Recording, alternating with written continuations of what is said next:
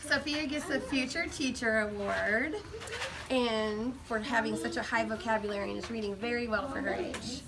And when I had her count, I wasn't sure where she was going to stop. So we just kind of had to stop. So I don't know how far you can count really. She would, a million.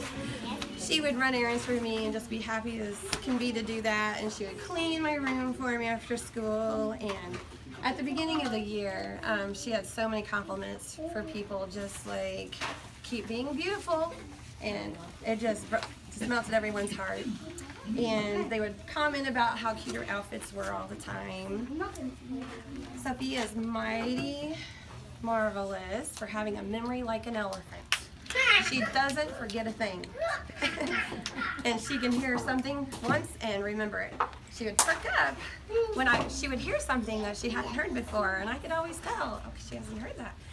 And that was really exciting to try to come up with that. So appreciate that, and she helped.